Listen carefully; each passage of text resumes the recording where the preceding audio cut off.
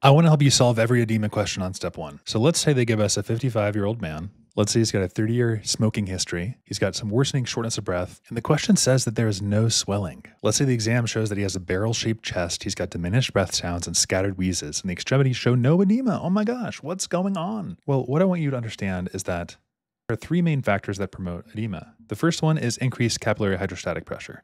The next one is increased oncotic pressure, and then lastly, impaired drainage. And that's the impaired drainage of the lymphatic system. So let's say this patient had right heart failure. Let's say he's got progressive exertional dyspnea, and maybe he's got some COPD in there. That increased antero-posterior diameter of the chest and also the decreased breath sounds is very common in COPD. So whenever you have right heart failure, you have a need for a compensatory fluid balance mechanism because increased central venous pressure is going to lead to elevated capillary hydrostatic pressure. And that typically is going to promote the fluid movement into the interstitial space, and that could lead to edema, and we don't want that. So something has to counteract this effect, and that's why it's the increased tissue lymphatic drainage. What is the role in lymph? Well, if you have heart failure, then increased lymphatic drainage can temporarily offset that elevated capillary hydrostatic pressure that we talked about here.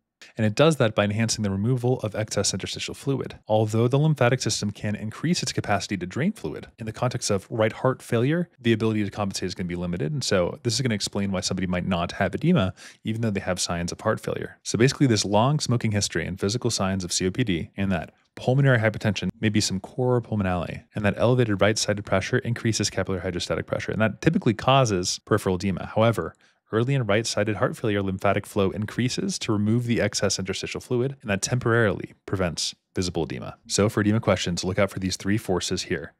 1, capillary hydrostatic pressure. 2, decreased oncotic pressure, and then impaired drainage. All of these things are factors that can cause edema. If you found this helpful, then like and subscribe.